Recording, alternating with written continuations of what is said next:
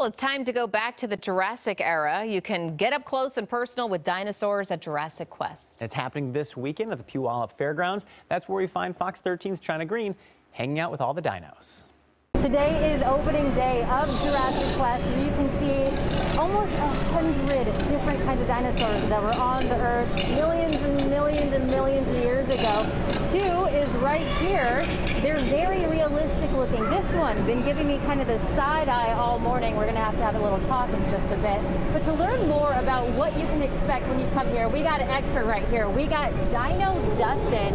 So when families come here, what can they expect? They can expect to see over 80 life-size dinosaurs that move and roar, that look realistic, and that are set up in scenes that reflect their habitat from the times that they lived in. Also, there's a lot of fun activities for kids to do. We have bounce houses, dinosaur crafts, we have real-life fossils that they can touch. They can go on a simulated fossil dig.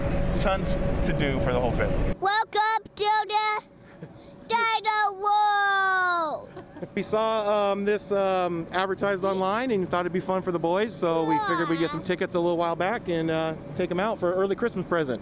When you come here, you'll see how paleontologists really believe these dinosaurs really look like. So a lot of your favorites from the movies will look a lot different when you come here. But we're happy to show that experience because we're giving people a real educational event, not only entertaining.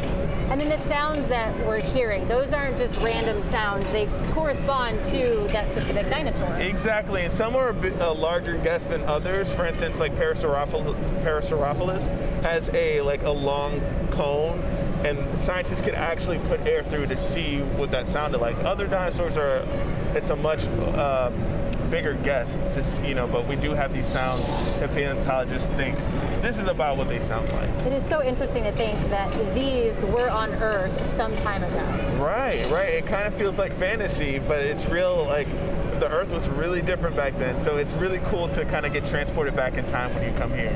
It's an awesome experience, I can tell you firsthand. So if you want to come down here, this is at the Puyallup Event Center. Doors open today, running through Sunday. You do have to wear a mask. You also have to show proof of vaccination if you're over 12 years old, or a negative COVID test within the last 24 hours. But this is very exciting and something very fun for the family. Back to you guys.